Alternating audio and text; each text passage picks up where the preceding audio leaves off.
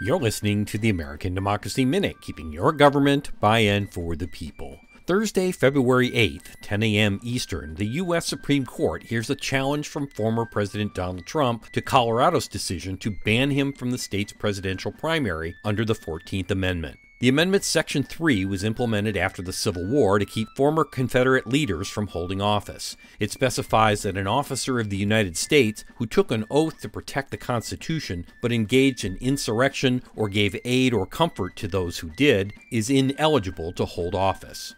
The questions likely to be raised by Trump's lawyers are, is the President an officer of the United States as defined by the 14th Amendment, Section 3? Does the 14th Amendment even allow states to enforce Section 3, or is it solely Congress's responsibility? And does blocking a political party from offering the candidates of its choice violate the party's right to free speech? Failure to meet any of these standards results in Trump remaining on the ballot. The Colorado Supreme Court found 25 instances where the Constitution referred to the office of the president. It also found that the evidence substantiated that Trump engaged in insurrection and that a conviction was not required to meet this standard.